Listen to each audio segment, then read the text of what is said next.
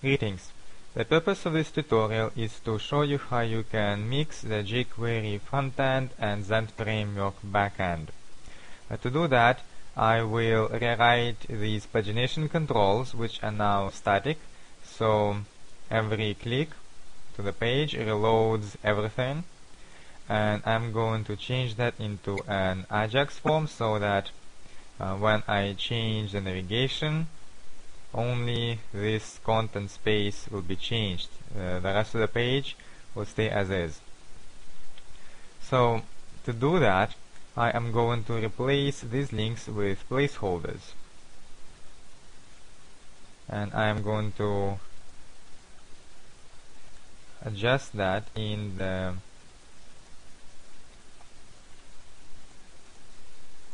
pagination page.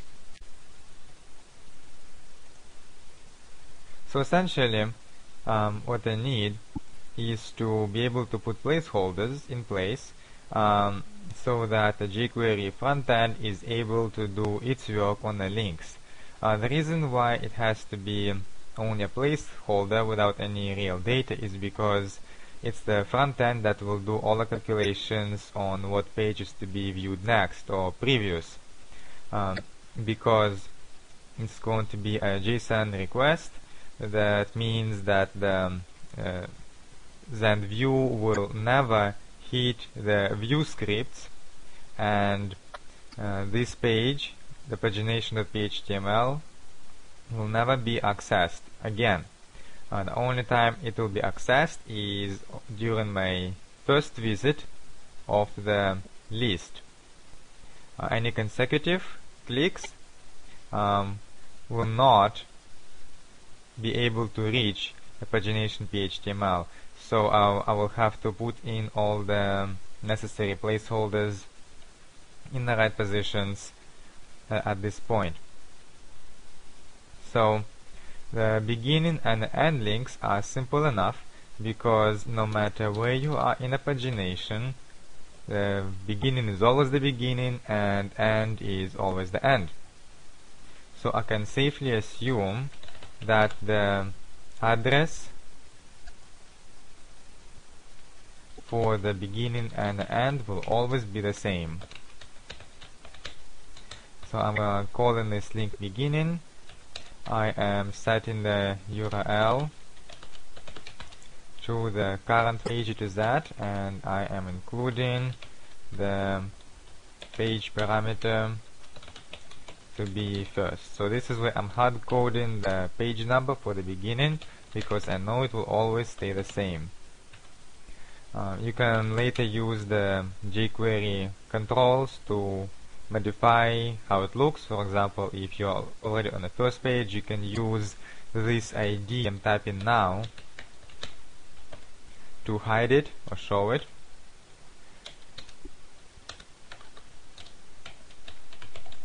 So before that, we had an if statement checking whether the page is first or not, and then if it is first, then don't include the beginning link. That is something that you will have to do in jQuery.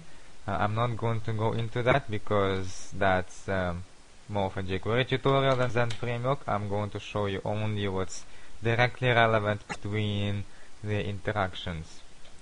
So like before, I am calling the JavaScript function that puts the data into the appropriate sections of the page, and the method for setting all the data is of course post. And then we got to tell Zend Framework that we are accessing a JSON request. Okay, so nothing new. So I will do the same with the end link.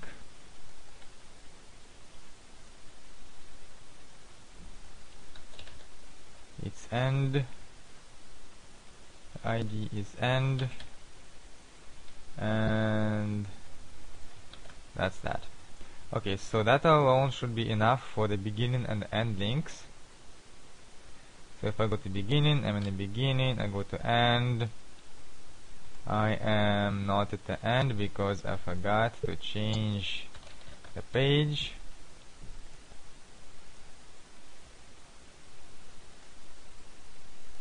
Okay, so now we have the beginning and the end links working. Notice how just this area changes, the rest of the page stays the same. Now, the tricky bit are the next and the previous buttons. As I said before, there is no way that the front end will ever hit the pagination HTML page, because in JSON requests all the view scripts are ignored. So the best I can do is to create a placeholder with empty data that I will later fill with the JavaScript's front-end functions.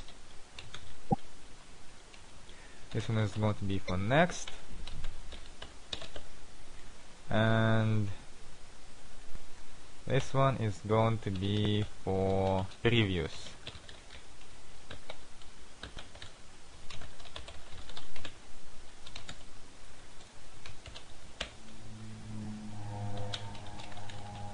Okay. There's our previous function, doesn't do anything, and the next. The numbers in a range are relatively simple. Once again, I am going to just create a placeholder. I'm not going to use Ajax link.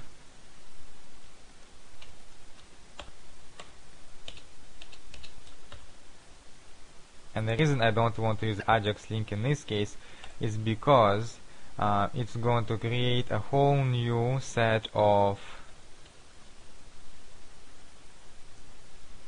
jQuery functions up here. So for every little page number that we have, it's going to create this massive line. And I believe that's a waste of resources. So what I'm going to do is to create a placeholder for each of the page numbers, and then assign a single function that will transfer each of those links into live links, into live Ajax links. So this is not exactly necessary, but it is something to save the resources. So I don't want that. I just want that and the ID.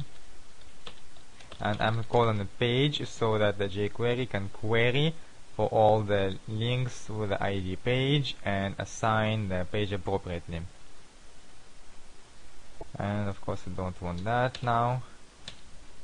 Okay, so with that my transformation should be complete, and I now have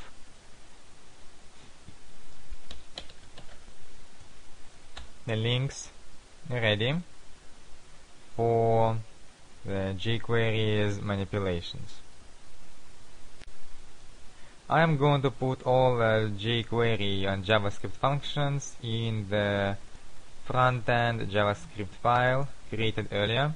But before I go on editing it, I would like to make a little change to the place in the HTML code where this file is included. At this point, the frontend.js is included in every single page that calls for jQuery.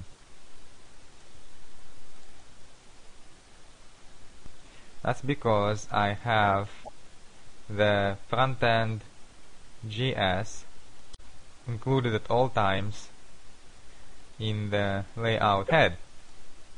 Instead, I want to include this file only when needed, and in my case I want this frontend JS file to be included only in the books list, only in a books list template file.